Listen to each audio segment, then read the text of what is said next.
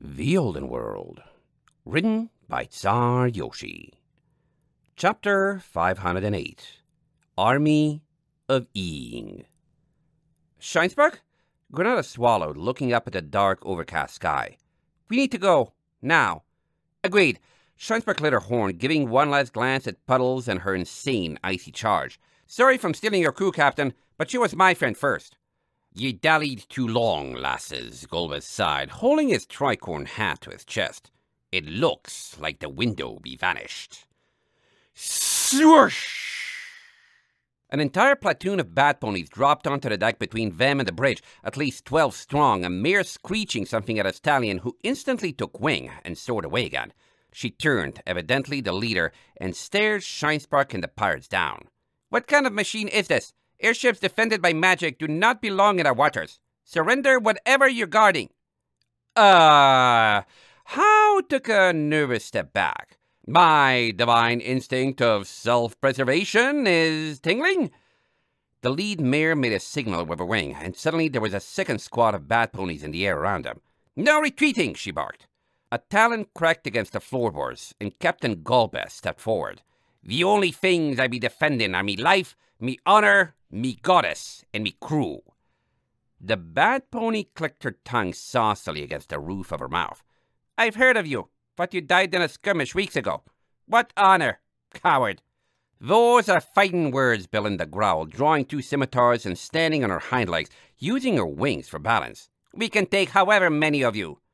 Lass, Golbez growled at Shinespark, that be a fancy sword strapped to your side. I hope you know how to use it. Zerosians! On Captain Golbez the Black's dying day! Have at ye! Gerardo's sword was in front of Shinespark's face almost as quickly as a bat pony was, held in her sapphire aura. She had forgotten about that. The flyer didn't think much of it, anticipating her swing and darting to the side to intercept with his shield and thrust with his javelin, using the block to create an opening for two more. He didn't expect the sword to cut for his shield like it was made of air. Silently, the telekinetic blade swished through the three bat ponies, and the clatter of dropped weaponry rang out on the deck an instant later. But they kept flying, wings beating as their legs dangled, and their eyes went unfocused. In no hurry, they landed on the deck, then just sat there, staring at the floor in silence. Shinespark didn't have time to question it. That wasn't what the blade was supposed to do, but it was still effective, and she had a battle to fight. Zerosians were everywhere, and the ally most in need was Granada. Telekinetically, she grasped the fallen armaments as she ran, hurling them as projectiles and swinging the sword ahead of her. Bananas, Valet said for the billionth time that night. Is this some kind of crazy pirate mothership or something? Come on, just give me my bags. I really don't want to fight that. All the stallions had left the skiff, leaving only the mares remaining. Presumably, the only ones that could understand her. She raised an eyebrow at him. Well? Every mare who could was still bowing, trembling. Who are you? One managed in a shaking voice. You come with invincible skill, claim authority over the Night Mother's secret treasures, yet don't hail our knight. What are my options here? Valet tapped a hoof. The ship engagement was getting closer. Like, maybe I'm just really cool. Or maybe I'm some kind of something from the moon, here to blow you all off for being naughty. The mares fidgeted heavily, and again one managed to speak up. Please, don't make fun. Major cultural barrier here, Valet sighed. I'm a lazy, banana-eating fruit thrower with a butt brand from the moon that lets me see the future to know when you bums are going to attack me. Believe it or not, I want my bags and my nightmare module. All the mares hissed. You've been blessed by the Night Mother, Valet frowned. Yeah, cool. Listen, if you don't have my bags, where would the one idiot who stole them be? On there? Because that's a really nasty-looking ship, and if I have to beat up that many dudes, I'm probably gonna have to hibernate to get a long enough nap after that. The mares all went back to bowing, and none of them wanted to speak. In there? Valet frowned, repeating herself, and pointed a hoof at the frigate, its masts towering like an angry set of claws. Still, only trembling, Valet hopped down into the skiff, picked out the cutest of the pirates, and grabbed her by the shoulders, lifting her so they were face-to-face, eyes almost touching. Listen up, she whispered to the terrified mare, then repeated it louder for everyone to hear. You all are like higher ranking than grunts or something, right? You. She tapped the nose of the one she held. Once we get on that huge boat, you're gonna lead me to whoever the head honcho is. Be my navigator and translator and stuff. The rest of you are gonna follow us around and be my muscle. Anyone says I can't go somewhere, you all at them and tell them I'll bust them up since I'd rather talk stuff out than fight stuff. And then I'm gonna get the honcho to do a shakedown of the whole ship and give me my bags. You're all spooked enough of me to do anything I say, yeah? There was a lot of swallowing, nodding, and soft eeing. The mare Valet held looked at her with something approaching wonder. Yeah, you're cute too. Valet patted her on the head, not thinking about how long it had probably been since her purple mane had been properly cared for, and set her back on her hoofs.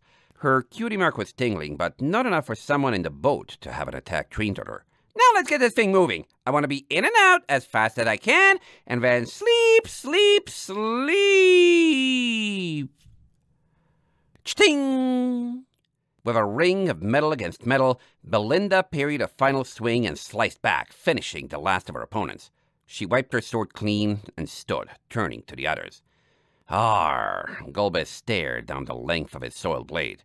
It seems we be in for a break between waves. Rest yourselves while you can. I intend to take as many down with us as fate permits. Scheinsberg stood up from her own work, Granada, Howe, and Neon Nova behind her.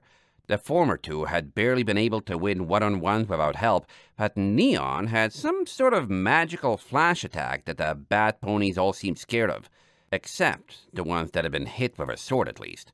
All around the deck, bat ponies had landed, showing no outward signs of distress, aside from looks that were either generally miserable or frowns of concentration.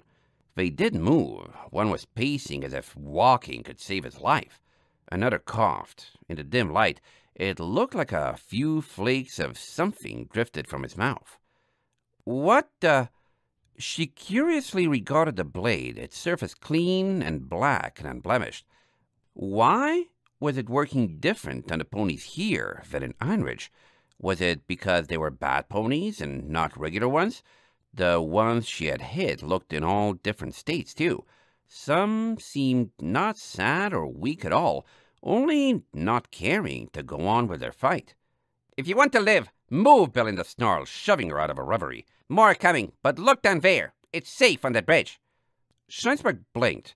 Puddles was almost to the frigate, and as bat ponies dove toward her icy bridge, spikes shot up from it that forced them to dodge and wheel away.